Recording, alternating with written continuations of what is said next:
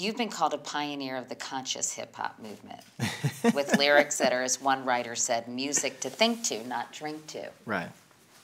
Yeah. Why? Why did you want to go in that direction? Is it challenging to be Muslim and a rapper?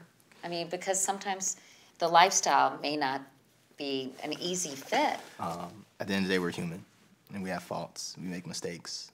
You know, that's what the religion is for, to help you correct your mistakes. I lost my grandmother to cancer, and her transition was very quick. Your activism has landed you in some hot water. Yes, it has. And you referred to President Obama as a terrorist. Mm-hmm. I got people who threaten me. We don't mind tacking that to Bush. If I wouldn't have went through all of that craziness a few years ago, then you wouldn't have had a mission. I wondered if you would bless us with doing a testimonial for Mission.